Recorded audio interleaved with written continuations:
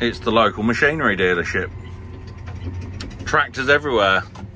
HS205, HS245, I've had one of them. What's this one here? Another 205. David here's sold us a new piece of equipment. It's the Prison. It's actually a mobile cattle feeder. We're just going to get it out and put it behind my tractor. Slip it on. For some reason they put it in the wrong way around, so we can't hook onto it, so we're just getting it out, look. That's efficiency at its best. Hey up, we've got another sale, look. Yeah, Mrs. Sharp. Is that who it is? Yeah, yeah. Long-term Chandler's customers. She wants to know what it is. I think we're going to have another sale, because David is about to demonstrate what this does. I'm not David. You're Andrew. I'm Andrew. Andrew's got a YouTube channel. Massey Man. The Massey Man, because he sells Massey tractors. Come on, we want to see what this does. A Walter Watson cattle feeder. So what's the point of it? So this is 20 foot long. Is it? The idea is we're going to put 4 bales in here. Yeah. We can take it to a field and your old man can go away for a weekend to... Oh, so it's to feed cats. So you fill it with bales. Yep.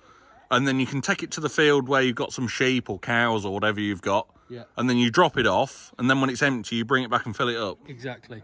And there's a feature on this end where this straw bar actually slides in so the cows don't trip over it. David, that is absolutely exceptional. Slide it in. That's a good idea, isn't it? Yeah. And what are these pins here for then? So all these sides are removable from obviously the centre. Yeah. The front one comes off as well. And the rear one is actually got a gate on it. Oh, is it? So that can open at the back. You can have it with wood floor or metal floor. So why have we got a wood floor? Your dad liked the idea of obviously the gaps between, so if there was any moisture, water, it lets it through. Run through. I suppose I'm it's not too sure if the metal ones actually come with the gaps. I'm pretty sure it probably would. Probably easier to change. Difference in price. Oh, was it not? Whether you had metal or wood.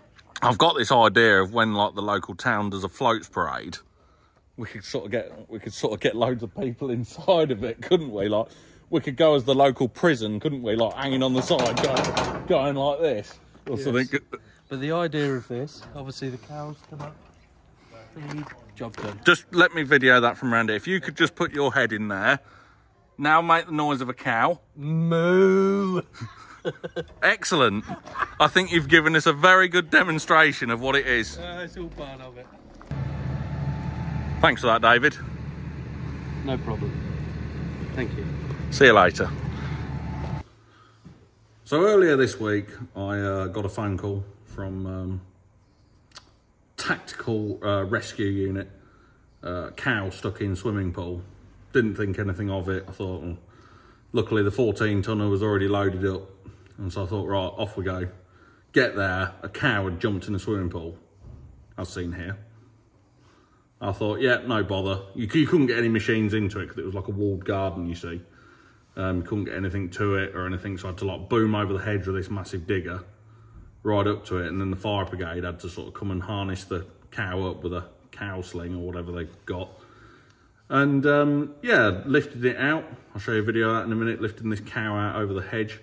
But in the meantime, it seems to have gone pretty viral of this cow that's escaped and wanted to go for a swim in the swimming pool.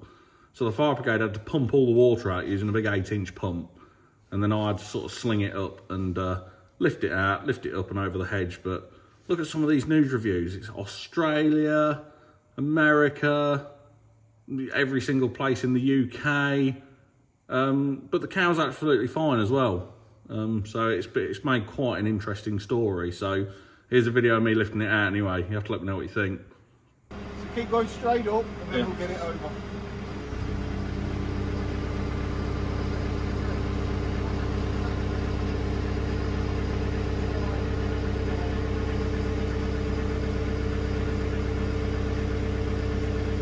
Assuming you can see it now. Yeah, I'm all right now. Just go, just watch that. Yeah, I got it.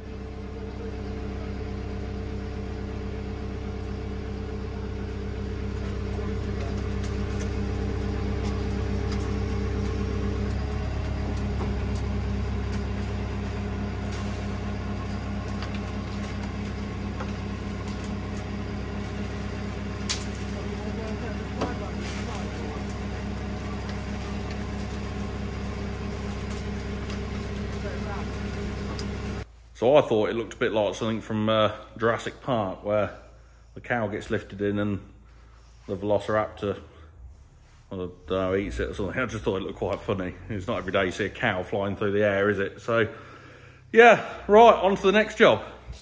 See, what happened was, I laid all this nice new concrete so we could load lorries in the middle of the yard. And my dad's come along and literally dumped all that everywhere. So now we can't load lorries. We have to sort of try and work around it all. So, yeah, well, that's what it is, isn't it? So he's got to try and back round there now. And then instead of loading it just here, I've now got to load the lorry all the way over there. Got to move this out of the way now. Is she going to start? I hope so.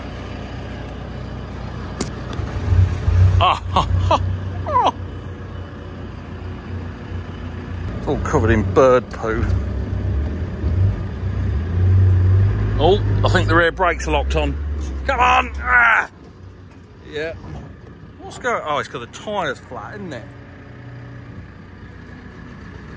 Come on.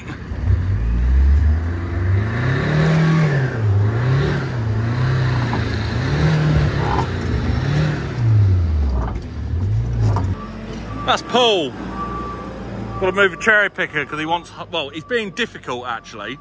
He wants the lorry with barley and then the trailer with wheat. So he wants half and half. So that's the wheat side, that's the barley side. So now I've got to move the cherry picker and it starts, yes.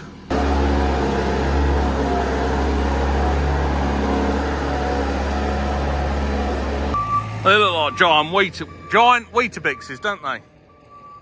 You see what I mean? Having to try and manoeuvre around everything. Then he's going to have to pull forward.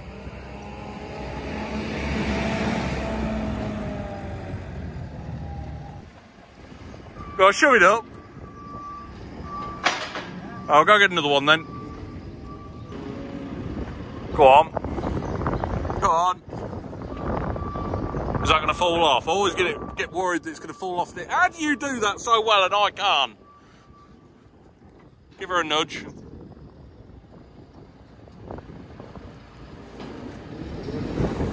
Yeah, I do you. Oh, how nice are they? I thought they were all just going to be in a big heap in the box. We're going to chuck them over the top now, are we? I don't like chucking them over because, oh, you make that look so easy.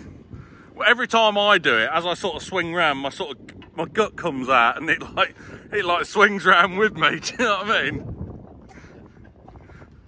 I do it that way, don't I? Yeah. I'm trying to hold my gut in because when I do it, it's like, ooh. Yeah, go on, let it rip. Well, it's over, which I think surprises all of us. Good job. Slide it in. Pull her up. God, you're quick at this, aren't you? Go on. Is that strapped? Is that one on now?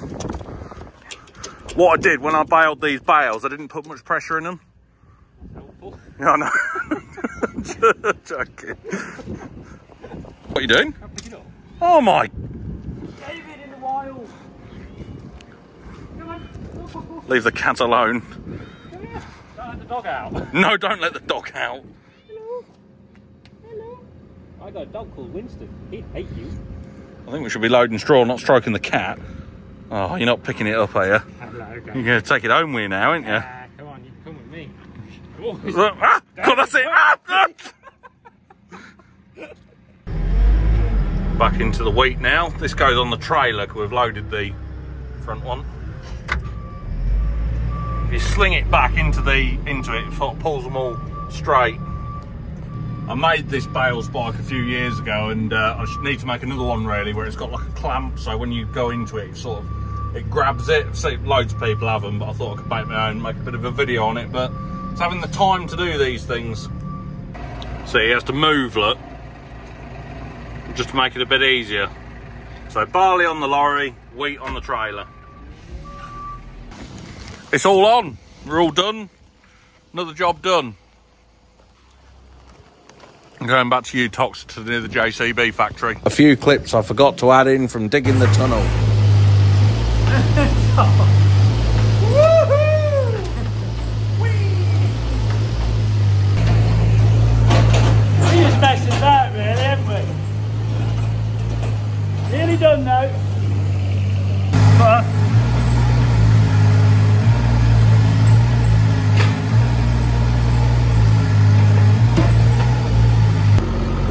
doing a bit of gravelling this morning, and I'm going to show you my technique of gravelling so we don't have to wheelbarrow it and rake it about and everything. Putting it on top of the limestone. So here we go, let's go.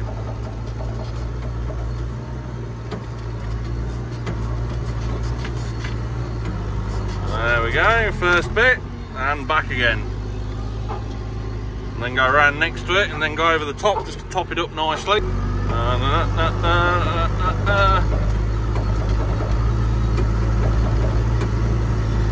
Get nice and close to the edge.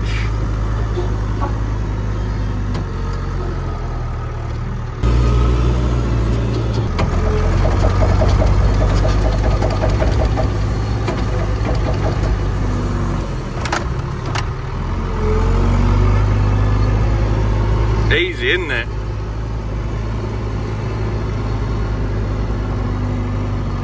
All finished gravelling up, and we've just rolled some turf out as well.